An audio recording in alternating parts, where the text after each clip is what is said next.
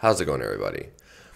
So recently, one of my subscribers, a new subscriber it seems, asked me a question. They said that they've been watching a lot of my tonic herb videos, and they said that they noticed I mentioned I followed a animal-based diet or a ketogenic diet for a period of time.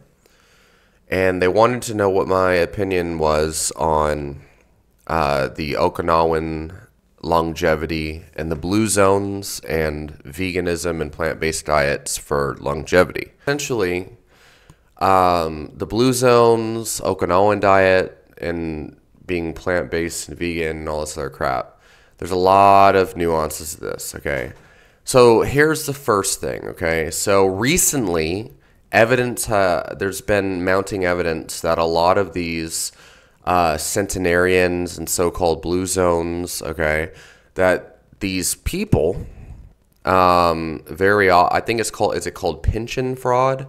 Don't quote me on that, but a lot of these people seem to be lying about their age, and their birth certificates seem to be passed down from their parents or their grandparents who use the same name as them.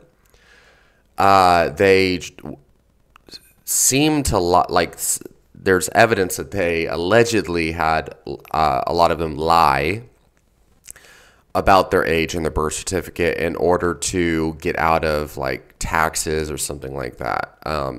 There seems to be some kind of financial gain from lying about these things in those populations of people, or at least for the era that a lot of this data was collected. A lot of these populations, okay, that are blue zones happen to also be from populations that have poor birth keeping records, okay?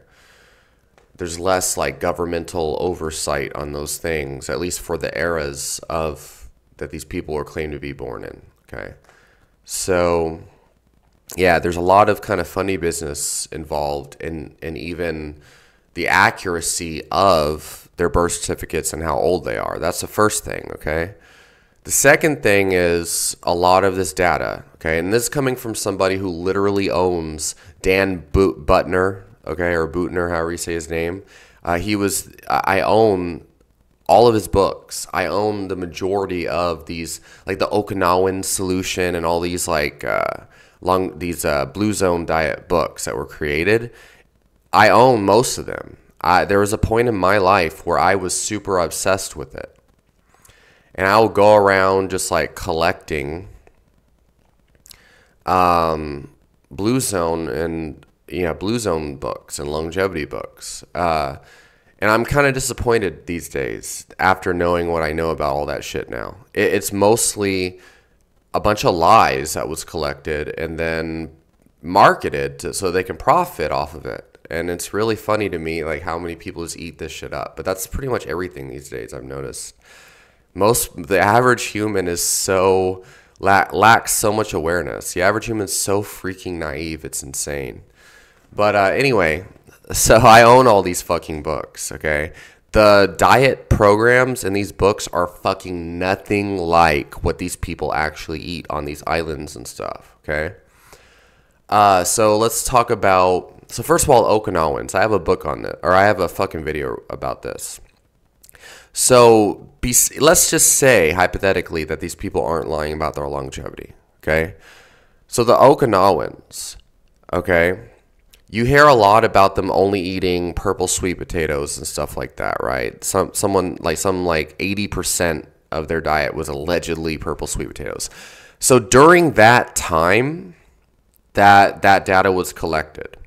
Okay, in Okinawa, their island, okay, their island was basically possessed by an enemy army. Okay, so this was during the time of warfare on their island. Okay, it was like the early and mid 90s. Okay, that a lot of this data was taken from. Okay, there were all sorts of wars that were taking place at the time. Okay. And enemy troops had taken over their island, taken over their animals, and there was a huge famine. Okay. Another common kind of data point that is taken from this period of time in the Okinawan island is that they were in a caloric deficit, and they're eating like only like 1,200 calories a day or something, right? And so a lot of these longevity experts use that to back up the claim that eating in a chronic caloric deficit is going to double your lifespan and crap like that. The fact is, anyone who's in a war famine, okay, you hear this like with the Irish people and all these things, right?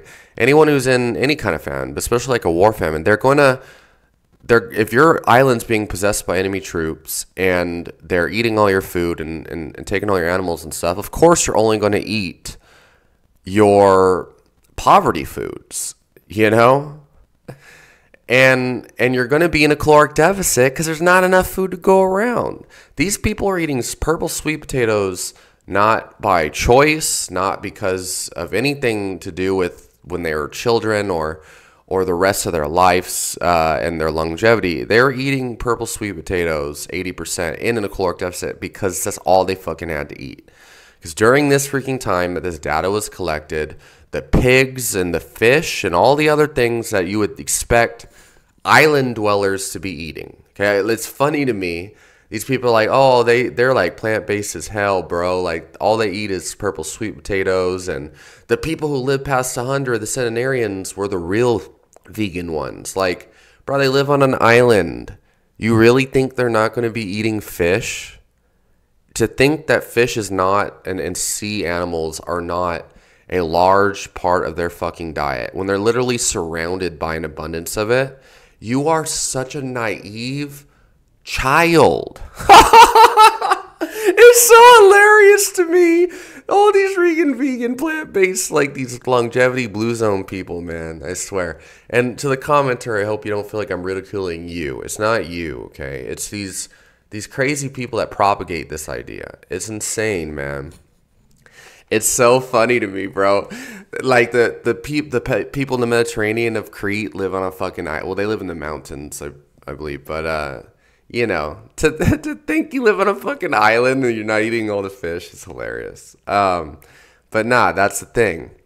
It was the period of time that this nutrition data was collected. They were in a war famine, all right, for several years. So they had no choice but to only eat sweet potatoes, okay? So that's the big thing. So beyond that, okay, and I've talked about this in other videos. I had karate senseis, okay, from freaking Okinawa, okay, that were, you know, I've had, 40 years old, 50 years old, 60 years old, 70 years old. And they talk about what they ate when they were in Okinawa, and their grandparents ate when they were in Okinawa, and all this other stuff. And this is the big thing. When I started, I had karate senseis that were telling me, I would always rant about this Okinawan diet crap that's being marketed, and just how ingenuous it is, like how not true it is, how inaccurate it is, how evil and disgusting it is to their culture, really. Okay, to take all that crap out of context and take advantage of their suffering, and then to try to promote that as like some kind of diet paradigm that in no way, shape, or form represents their nutritional paradigms through the decades, okay? So, yeah, it's pretty evil and disgusting what, I guess Western civilization has done with like the Okinawan culture to fucking try to make money and push this plant-based propaganda. It's actually kind of irritating me now that I'm thinking about this, but yeah, it's pretty evil. So beyond that, the other thing, yeah, I mean, Okinawans not only ate a large amount of fish. In fact, maybe I'm mistaking this, but I believe out of all the populations of Japan, through certain periods of time, Okinawa were the ones who ate the most fish, actually, which makes sense because of how small the island is and where it's located and things.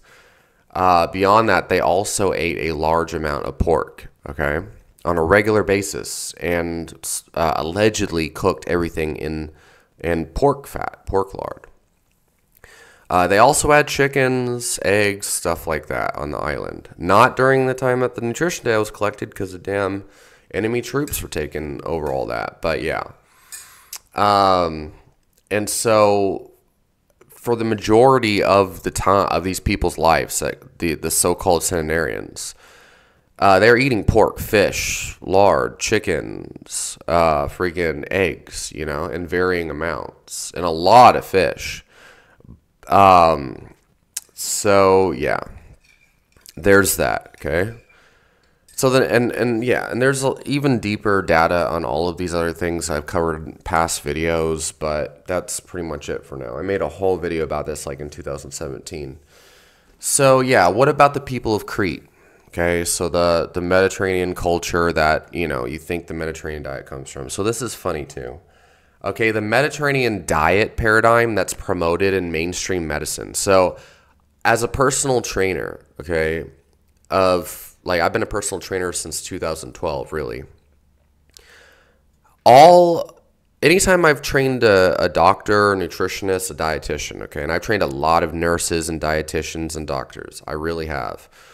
A lot of my clientele have been them, probably like 30% at least, right? It's always amazing to me when they bring up healthy nutrition and they're like, yeah, I follow the Mediterranean diet, blah, blah, blah. And usually they're not actually following it, but they're just like they're just saying that, because of the stigma against doctors and how they don't eat healthy, right? Anyway, talk about eating Mediterranean diet. And they say then they describe it to me, right? And like, yeah, just healthy omega-3s, they say, healthy omega-3s. And then when they quote omega-3s, they talk about like canola oil and stuff like that. And I'm like, bro, like Mediterranean, canola oil now. Canola oil is a modern invention, okay? If I'm not mistaken, it came out of Canada only within the last like 60, 70 years or something like that. It was not a traditional food of freaking Crete. But yeah, they're like, oh, just, like vegetable oils and this and that. Or they'll say they eat olive oil, but then when they send me the ingredient list of the olive oil they say they're eating, or the whatever, it's like a mixture of like vegetable oil and or canola oil and olive oil. Anyway, yeah, typically it's a lot of foods that are not even indigenous to Crete, okay, or indigenous to the Mediterranean. I think they'll be like, yeah, avocados and avocado oil. And it's like, bro, like Mediterranean from at the time didn't have avocados.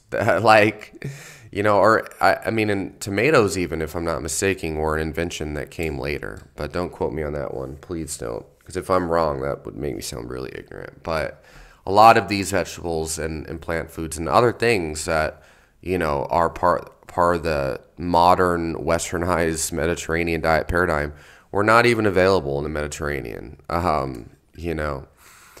until we started importing foods and stuff, right? Anyway, so a lot of the food collection data from Mediterranean blue zones, okay, was taken during Lent. Okay? So there are religious practices in a lot of these areas that heavily restrict the amounts of meat that someone eats, okay? And so, when these Blue Zone researchers take their data, and I know, what was the guy's name? Ansel Keys, right? Everyone knows about him, right? They took this data from the Mediterranean during a period of time where they were following a religious practice that heavily restricted the amount of meat they were eating. Okay? And the fact that this is not widely known, that they literally they got their data during that time, okay? That they're not restricting meat intake year round. It's just during Lent and these other kind of religious practices. The fact that these researchers didn't state that or even chose to take that data and roll with it during this time is insane. So that's the first thing. The second thing is these people eat nose to tail, right? And it's funny, I was reading Dan Buttner's book, The BlueZone Solution or whatever, and he was talking about, seeing, living or visiting this like grandpa in the mountains of Crete or whatever. And some about this grandpa, he was like taking care of his goat or something, and then greeted Dan Buttner with like some fresh goat's milk or whatever. And they talk about him eating cheese and goat's cheese and all stuff. They don't mention anything about how these people love and care for the animals and eventually butcher them and eat their organs, eat their intestine, all that other stuff, eat their liver, and eat their muscle meat as well, and make bone broth soups, presumably, and stuff like that. They didn't mention about the true kind of nature of these healthy human people and how they eat their animals nose to tail. Because that would be too grotesque for a modern paradigm that's basically catered to sell you the, this fantasy of living an extremely long time eating nothing but fucking peas and carrots, all right? And a little bit of goat cheese here and there, right? But yeah, so I mean, there's fraud and lies that are claimed about the birth certificates and their actual ages, okay? On a lot of these populations, there are lies about the amount of meat these people eat, because they literally took the data from times where they were forced against their will or choosing based on religious purposes to restrict meat intake and restrict calories and things. And then when, all these populations, despite all that, provided they weren't being taken over by an enemy population of troops or whatever in an army and experiencing a famine, or they weren't in the middle of Lent or whatever, they would be eating animals nose to tail, and it wouldn't make any sense that they wouldn't be, okay? Especially you're living on an island. You're not eating fish. What the fuck? And it's funny because, like, these, people who are new to all this stuff, right? And have not yet seen, like, I've literally been reading these books and studying these the research behind all this and watching these idiot-ass vegan and even the carnivore influencers for over a decade now. They all fucking lie and leave information out to sell their agenda. And the information they leave out is so insanely huge and significant, and then I see these people who are just like, yeah, man, you never heard of Okinawans? You shouldn't eat meat because Okinawans, or you shouldn't eat meat because, the blue zones. And to me, I'm just like I honestly, for a long time, lost my drive to make YouTube because I'm just like, there's so many myths out there and people just fucking believe these motherfucking people that are lying out their asses. And it's like, the truth is so crazy. And I'm just like, how the fuck do these people actually, like, just the amount of lies that are out there. and just how big these lies are, and the fact that people just believe them. It's amazing, right? And then when I tell people these things, they can't fucking believe it. They're like, no, you're the one who's full of crap. These people wouldn't lie.